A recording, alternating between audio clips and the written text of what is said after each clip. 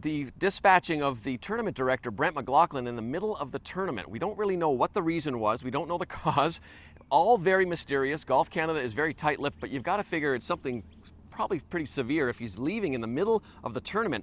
And I was surprised at how much attention it actually got in the news media, but hopefully this gets rectified in a manner that's good for everybody and we can move on. He's not apparently going to be the tournament director at the CP Women's Open, which is another one of his jobs, but we'll see what happens after that. Circle the lawyers, Bob. Yeah.